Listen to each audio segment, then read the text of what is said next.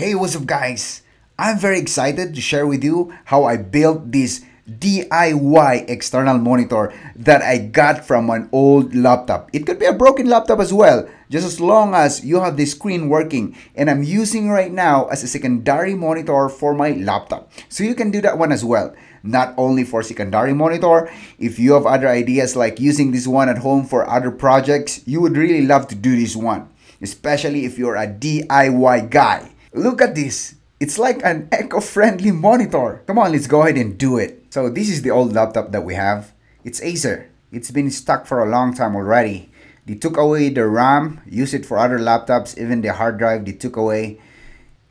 So let's try to open it up. The hinges are broken, so there's a difficulty in opening it. There are cracks at the side. I think they dropped this one. It's a dead laptop and never get back to it again. So all we need to do is take out that LCD screen and use it.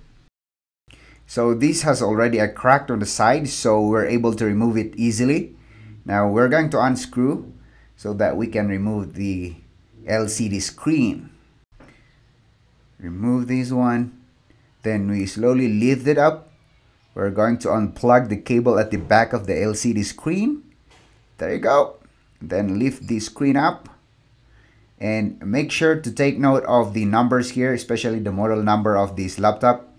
It's either this one or somewhere here. So we need to search for that on the internet so that we're going to buy a controller board for this screen. I betcha this is already okay. So let's go ahead to Amazon and type in LVDS controller board. Okay, there are examples right here right now, so I'm just going to show you. You can paste the numbers here so that it can give you a quick search for that. But I'm going to show you how you're going to look for this one. So I'll click this one. This is exactly for me. And you can see the description here. All right, there is the LP156WD.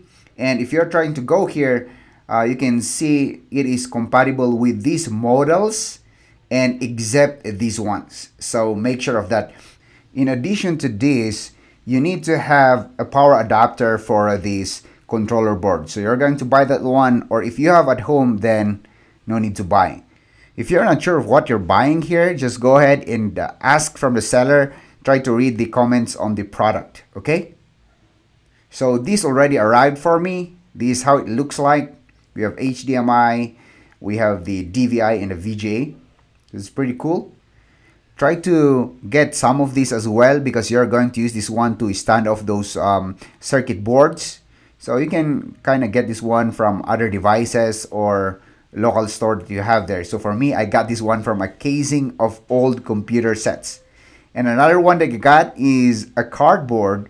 What do you call this one? Nobody's using this one. It's like a clipboard. So I'm going to use this one as the holder for this screen. Okay.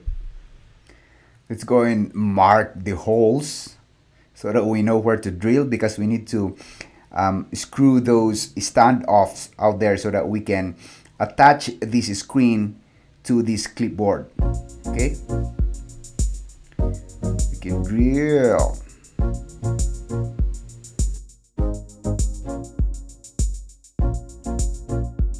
Okay, on the other side, that's where we are going to mount the circuit board that we bought, or what we say the LVDS controller. So we're going to mark those ones and drill it as well.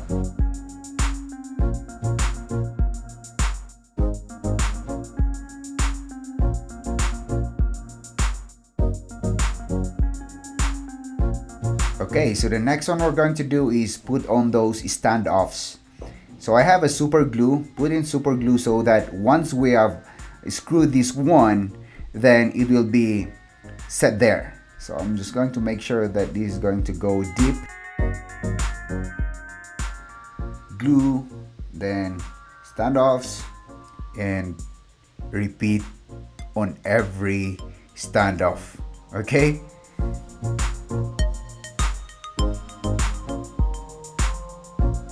Okay, that's quick. Now it's time to mount the controller board at the back.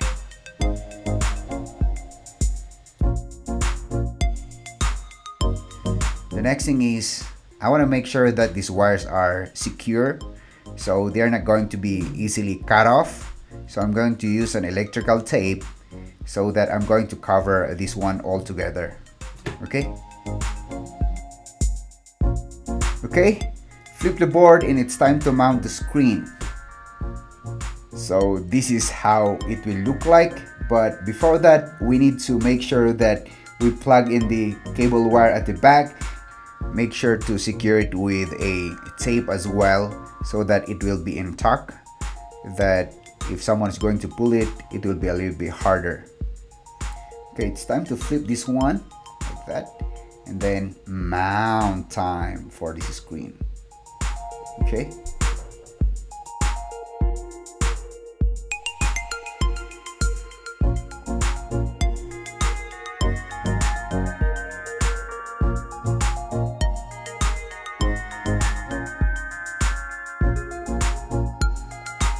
Well, look at that. That's how it looks like. Checking it. And on the other side is our controller board. So what we need here next is a stand so that it's going to be on top of a desk. Well, this can also be a portable one, you know? Who knows? Okay, let's go ahead and try this one. So back here, I have this tablet stand that I'm not using anymore. And we can use this one as a stand for that. Anyways, if you can be creative, you can build your own, but for me, it's already there. And I'm going to show you just like that. And you can adjust at the back, you can move this one. Hoorah! Here's my laptop. Let's put things in place and try using this one. Okay, so of course we need HDMI cable. We need to plug it there. Okay, then we have the power, of course. We need to have power for this, so it's going to turn on. I have a USB hub because my laptop is only Type-C, so I need a hub where I plug that monitor. There you go! Voila! This is very good. Let's get a closer look here. You can see that clipboard is working nice. And like what I've said earlier, it looks like an eco-friendly monitor. So you can always be creative on how you're going to use this one, as long as you can make it stand hard. So there are a lot of things you can do with this, like what I'm doing right now. I'm using it as a secondary monitor, but in some cases I'm thinking of using it on my Raspberry Pi. But it's up to you guys. Well, tell me, what do you think about using this screen from old broken laptops? Is it worth it? Well, drop a comment down below. Tell me, what do you think about it?